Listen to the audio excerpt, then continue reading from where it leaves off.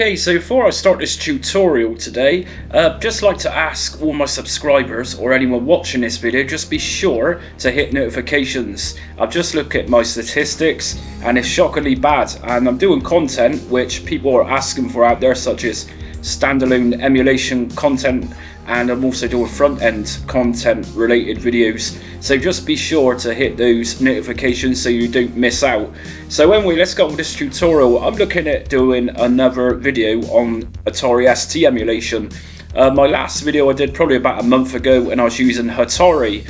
I've had people comment and they've all recommended Steem, so I've looked at Steem and yeah, it's a very good emulator, hence this tutorial.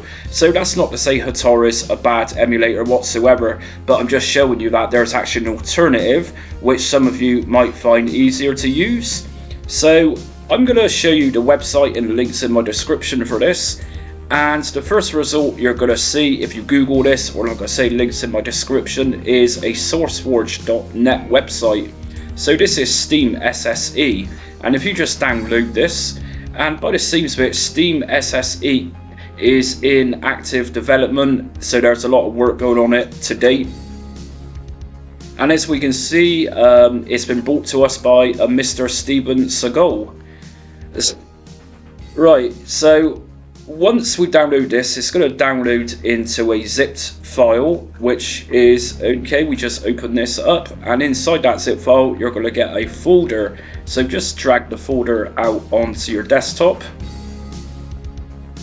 and we can close down this website now. We no longer need that, and also close down this window. So before I go any further with this, just give you a couple of prerequisites you need. You're going to need a TOS image, and as you can see, I've got one on my desktop just here, and the one I recommend you use is the 162. That's 1.62. That's the most compatible TOS file you will find to emulate most games, or by the seams of it through my research. So let's just open up the Steem folder, which I've just extracted. And you've got several different folders and their subfolders rather, and you've got the actual application itself to start opening up Steem and doing things. But before we go any further, you're going to see there is a TOS image in here, but compatibility with this isn't so great, so I'm led to believe. So once we're in this folder, I just want you to create a new folder. So right click inside here and new and folder. I'm going to just call this new folder ST Games.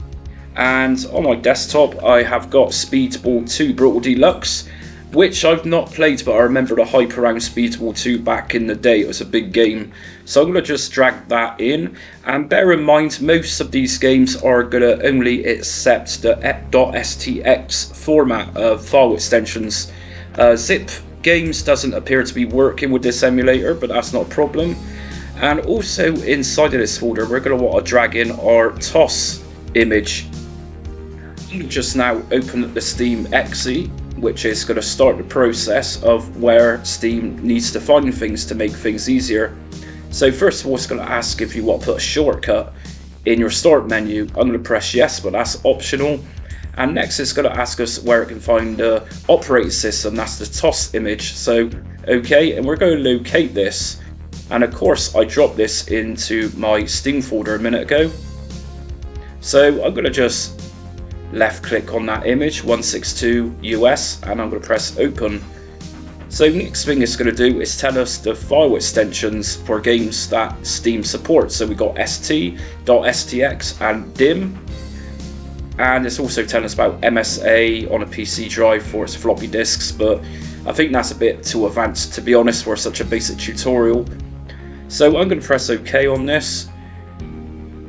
And just a minute ago I made a ST Games folder, so that's going to locate our games to make things easier, and I'm going to press OK. And it's next going to tell us about hard drive setups. That's virtual hard drive setups that Steem can support up to 10 hard drives, but for this tutorial I'm also going to put no. And next up it's going to say Steem is ready to go. Select a disk in the disk manager, click on the yellow play button or press F12 to start emulation. It also tells us about releasing the mouse, so say you're playing a cursor game, we're going to need to press F11 to release it. So OK on this. So let's start by loading a game. So what I'm going to do, I'm going to go to Disk Manager, which is located here.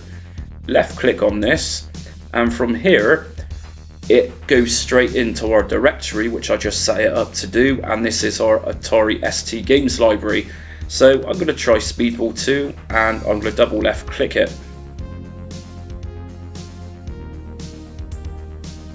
And that's it, it takes us straight into Speedball 2, and it does take a little while to load this one up. As you can see, there's some green text at the top, and that's just looking through the disk contents. Remember, these ST and .stx files are literally copies of a disk image, so this Steem emulator is treating it like it's the real thing. So to play this, I've actually plugged in my PlayStation 3 controller, and I've actually not set it up. It didn't need setting up, it runs straight out of the box. So yes, like I was saying, I know that Speedball 2 was a big hyped game back in the early 90s, but I never played it until tonight, and I know it was available on most micros back in the day.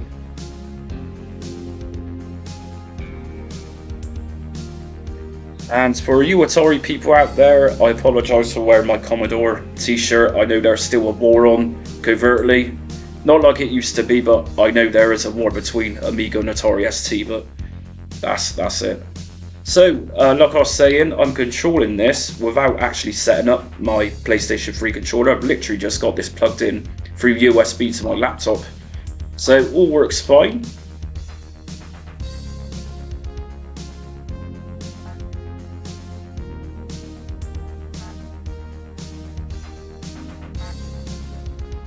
So, yes, this is a new experience to me. Press fire. I honestly got no idea how to play this game, but we can see it's running. Okay, so it looks like the game starts. Okay, that's all good and well, but what about having a full screen? What else can we do with Steem? Let me show you. So we need to press F12 to exit out of the game. Now if we go to the top using our cursor on, say, your computer or laptop, whatever you're using, you're going to see a little settings, a little cog symbol here. If you left click on that, it's going to come up a full array of options. So ones to look for is the full screen mode to make this into full screen. So we can either just go direct into full screen, and there we go.